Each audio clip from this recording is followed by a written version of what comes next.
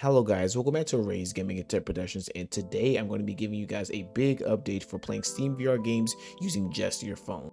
Yes! Yes! Now, after making the first video, I noticed that a lot of people had problems or didn't know what settings to use, so today I'll be showing you guys my best settings and walking you guys through everything in the IVRY app. Now, before we get started, I want to give a quick summary of my first video and tell you guys how to download and play SteamVR using your phone. If you want the full tutorial, it will be in the description or at the corner of the screen right now. So the first thing you need to make sure of is that first you at least meet the requirements to play whatever game you choose. In my opinion, I would say that a NVIDIA GT 1030 or better would work just fine as long as your CPU works well with your GPU. But one big tip is to never follow the system requirements that the game developers provide in Steam, because most VR game developers don't try and instead put the minimum requirements that Steam says you should have instead of actually testing their game. So unless a game looks like it will demand a lot from your PC, I would personally say that you should try the game before you listen to the minimum requirements. After you meet the requirements, first you want to download the IVRY driver for SteamVR and download the IVRY app on your device. Now, the premium version for IVRY is $10, which will remove the saturation decrease that happens after 15 minutes. But if you don't want to pay the small fee of $10, there is a second app named IVRY that doesn't have a time limit, but there is a drastic decrease in quality, and there is no way to modify the settings to fix the quality, so I guess you'll have to pick.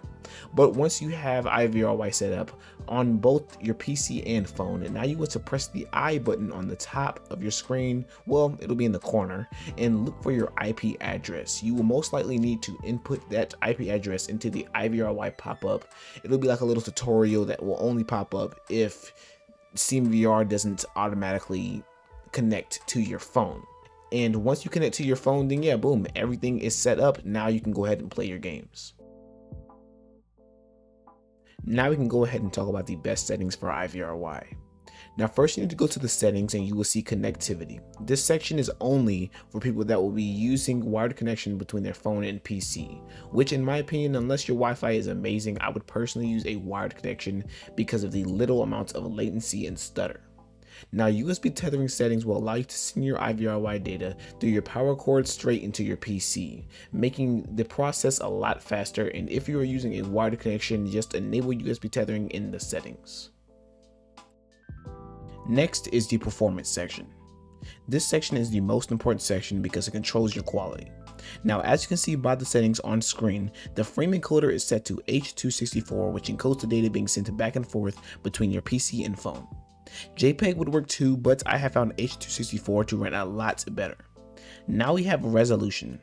I would suggest that you just test at the max first and then slowly work your way down until you find the sweet spot. And do the same exact thing with the max quality slider.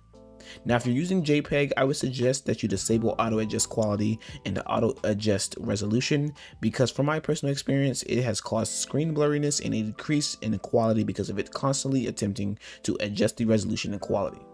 Now, last but not least, we have tracking rate and frame rate. These two can honestly stay at their default. I haven't found much of a problem with these settings myself, but you can change them if you need to.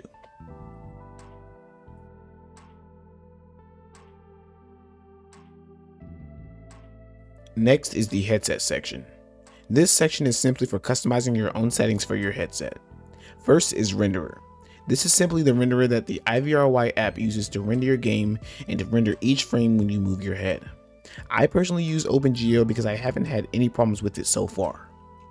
Then we have lens distortion, interpupillary distance, and alignment markers. Lens distortion is a filter that changes the way you see your game. Interpupillary distance is simply for the distance between your eyes, and alignment markers just show you lines that show the middle of your screen. Last but not least, we have the tracking and SteamVR section. I would suggest that you disable everything in the tracking section simply because I've had no problems so far. And in the SteamVR section, set your driver mode to direct. Now that's not it. I do want to talk about a few settings in the actual SteamVR app.